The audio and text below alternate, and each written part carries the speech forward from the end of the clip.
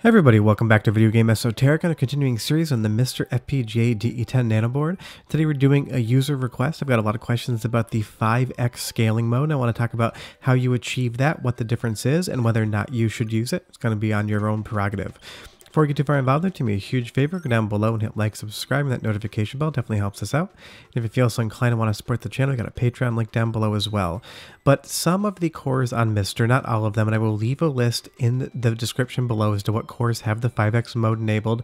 You can do 5x scaling, which is going to fill more of your screen without the need for vertical interpolation. And it's a really nice benefit to have on MiSTer, and it isn't the most recent thing. I'm just getting around to making this, but you'll see here as I adjust that vertical crop, the 5x, that the bottom black part of the screen in Kirby here just goes away. Now you need certain settings to make this work. What I'm going to recommend is this MiSTer INI generation file here, and this is going to be linked in the description below because this allows you to change every single setting and create a custom INI file. To start for 5x mode, you're going to need a 1080p at 60 Hz, but this is going to allow you to change so many different things on your MiSTer INI file. You can build them in a web browser and then just drag and drop them onto your SD card. Now, fair warning, definitely back up your INI file on the SD card before you make too many changes, because if you make a mistake, you want to have a backup. But this is going to allow us to change so many different settings on the MiSTer, and while the graphical user interface for the INI file on the MiSTer itself is not bad, and I'll show you how to use that in a little bit, I do prefer this web browser because it also explains things to you as you're using them. It doesn't do anything different than the MiSTer when you're dealing with the INI files, but it's just a little bit easier of a system to use. So you want to make sure that all of the settings are correct to get to 5x, but if you're doing something like VGA and a 15 kilohertz core, you can force double that to 31 kilohertz to be able to make it compatible, like I showed you in the VGA analog video I did before, and I'll leave the link to that below as well. But you just need to make sure that certain settings are done. But if you screw up and turn the wrong things on, just go ahead and refresh the page and it'll reset to stock MiSTer settings. So if you're confused about what's going on, you can just refresh and you're right back to where you need to be. But you can change things like the color mode, you can separate the sync out for VGA, or you can do composite sync for more something like a PVM. You can force scale video over analog. A lot of settings that you may not need to deal with. But what you do need to make sure is that for 5x scaling, you have the following settings, and I'll put them up on the screen. 1920 by 1080 at 60 Hz.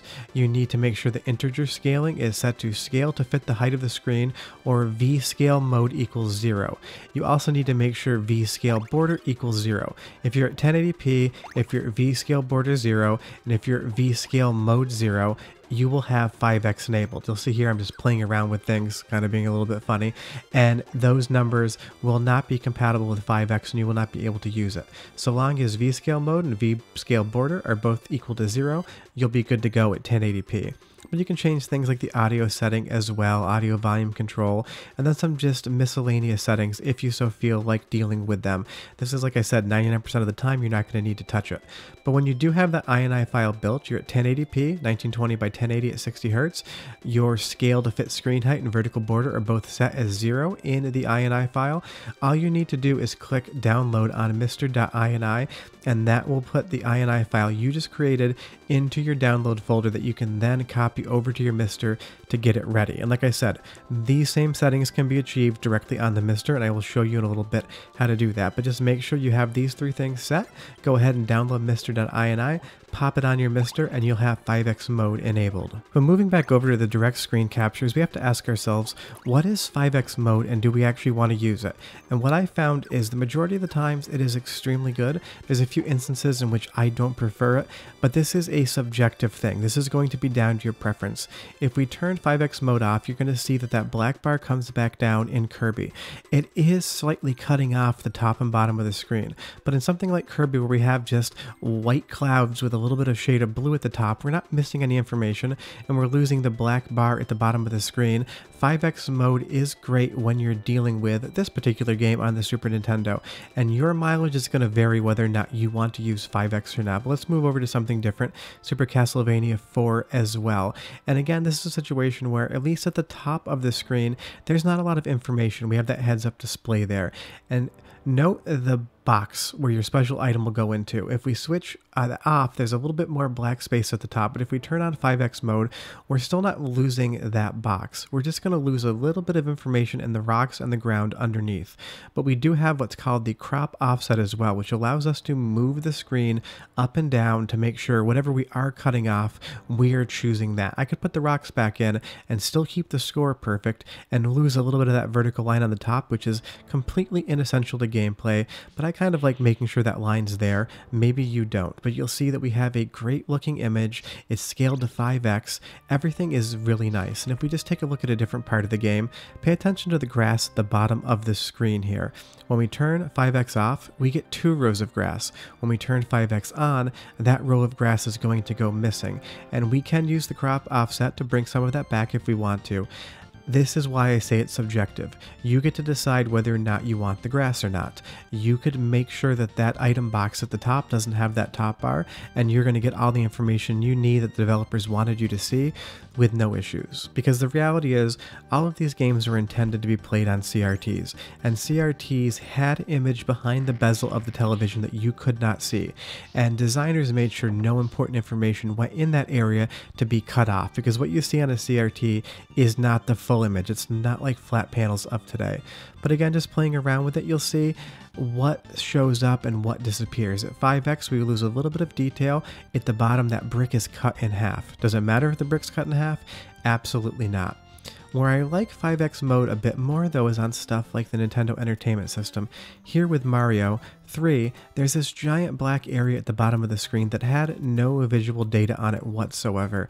So if we turn 5x mode on and play around with the crop offset, we can make sure we're not losing anything at the top of the screen, even though it is just completely blue, and we can still make sure that we have all the information that we need at the bottom, what world we're in, our score, everything like that. So just play around with the crop offset. And this is the thing, you're going to have to do this almost per game, but if we go to a crop offset of -6, we still have the white line around that box at the bottom left, we have all the information at the top, and we've gotten rid of all that black blank space that really isn't necessary. And playing Mario 3 in 5x mode is spectacular, and I definitely would say it's the way to play, at least for this game.